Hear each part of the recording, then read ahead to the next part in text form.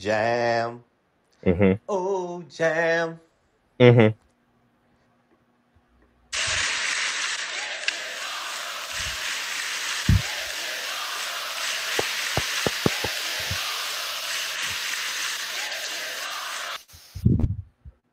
Whoo, whoo, whoo. What a game. What a game. What a game. I was over here stressed. I was over here stressed. Stressed all the way out. The Commanders do not make it easy. I don't know what was going on with the offense today. The defense came to play, but the offense was nerve-wracking. Oh my gosh. Absolutely nerve-wracking. But what a finish. Jam. Mm-hmm. Oh, jam. Mm-hmm. One more time. Jam. Mm-hmm. Oh, jam. This was me. I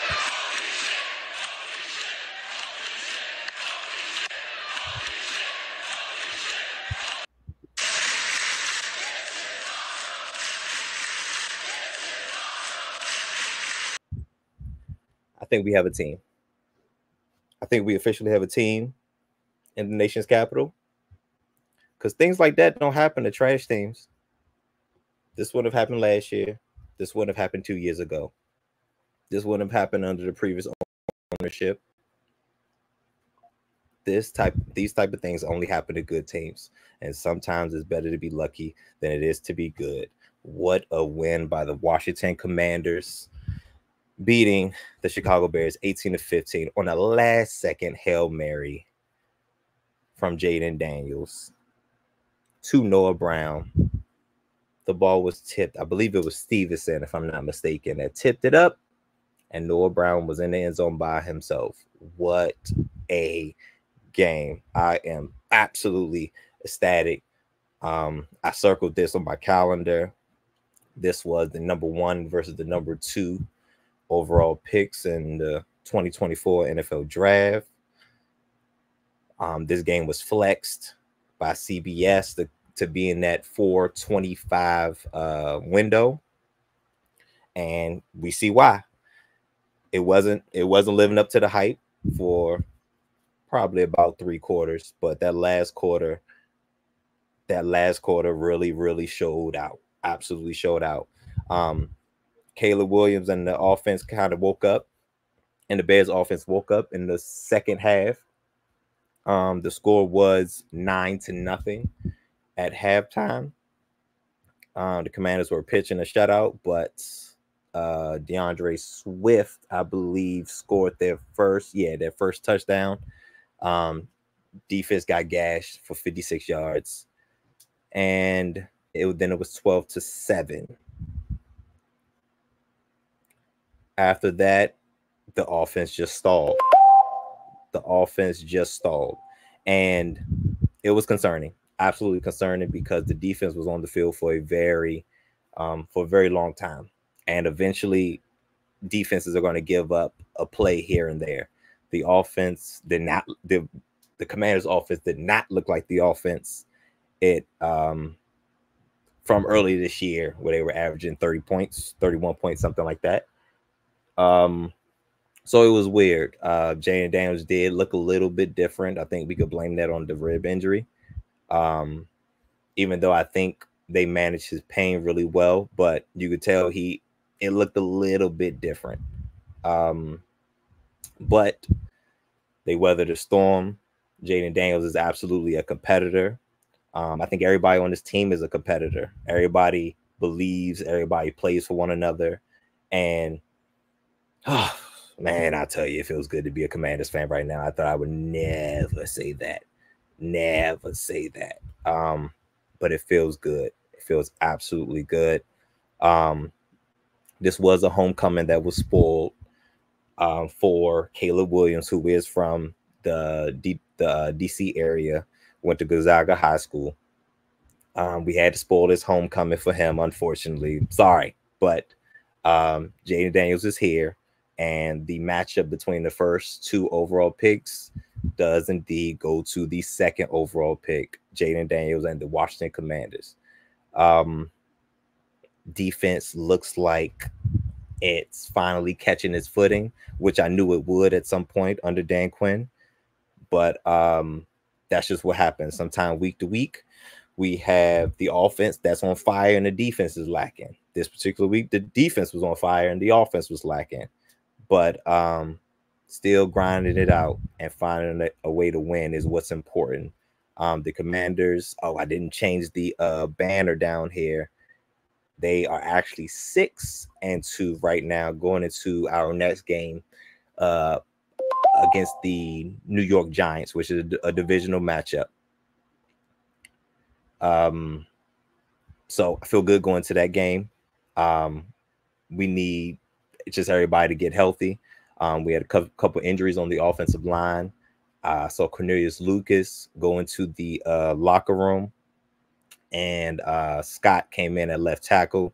Andrew Wiley left briefly in the game, but he did return.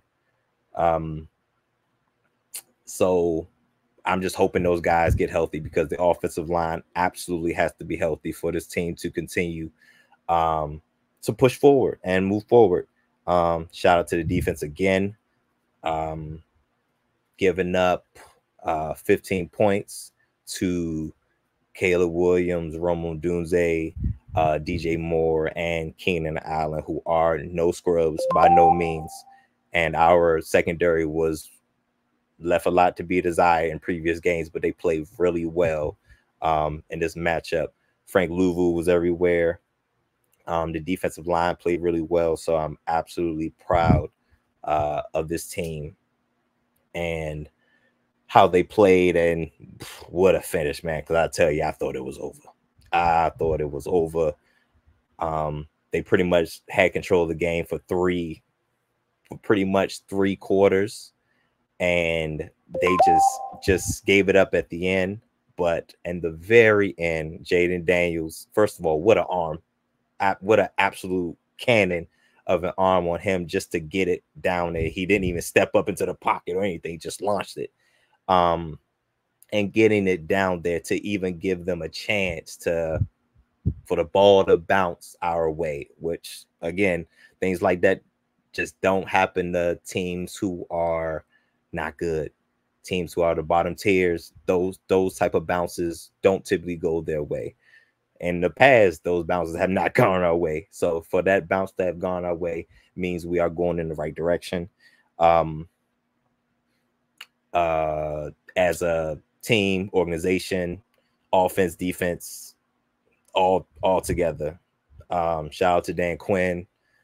Shout out to Cliff Kingsbury. Shout out to Joe Witt Jr. I saw Josh Harris was on the field to see that. So that was an amazing feel for our owner to be on the sidelines when it happened. So it's great ending. I was stressed the whole second half, but absolutely great ending to a nail biter. And again, the matchup between the first and second picks goes to number 2 in this case. So Bears, shout out to all the Bears fans that was talking trash. I'm sure y'all was surprised to see Jayden Daniels out there, but that happened. That absolutely happened. And plus, we owed y'all from last year. We absolutely owed y'all from last year when DJ Moore had a career day against us last year. So, which was on that very field.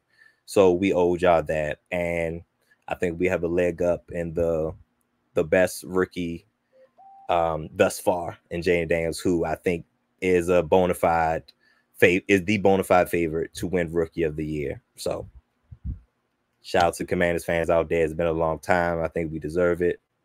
Great home win. I can't imagine what it's like out there. And Jayden Daniels, even in his interview after the game, just as cool, calm, collected. Everybody going crazy. I'm sure all the fans around the stadium and everywhere is going absolutely crazy right now, and he's just as calm as the other side, and that's good. That's absolutely good. Don't get too high, don't get too low. Stay even keel right in the middle, and let everybody else go crazy like me and other fans. So yeah, that's it, man. That's pretty much it.